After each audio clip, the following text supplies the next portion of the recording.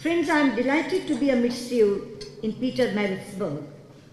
It was today, exactly 25 years ago, when the universally adored icon, Nelson Mandela, gave a scintillating speech at unveiling the statue of Mahatma Gandhi here at Pietermaritzburg.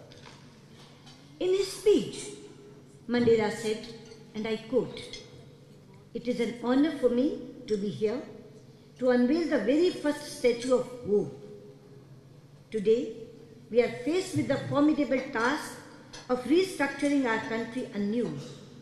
Now, more than ever is a time when we have to pay heed to the lessons of Mahatma Gandhi." Unquote.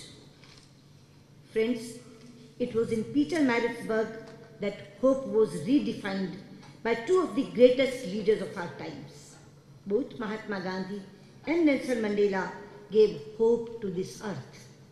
They gave hope to the enslaved peoples of this world, whether under colonialism or apartheid. They gave hope to those facing injustice and discrimination. They gave hope to the developing countries, especially India and African nations, by finally freeing them from the yoke of colonialism. They gave hope to generations to come by ensuring that our values and principles, which we hold sacred, are forever enshrined in our psyche and in our constitution.